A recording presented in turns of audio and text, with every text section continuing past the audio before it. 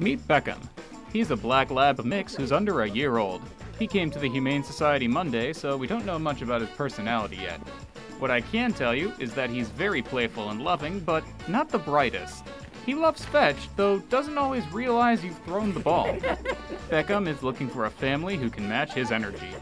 Next, we have two sisters, Dior and Escada.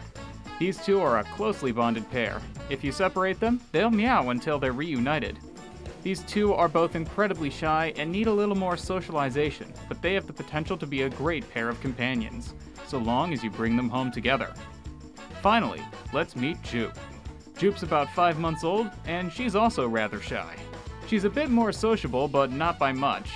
She'll let you pet her, but she won't go out seeking cuddles.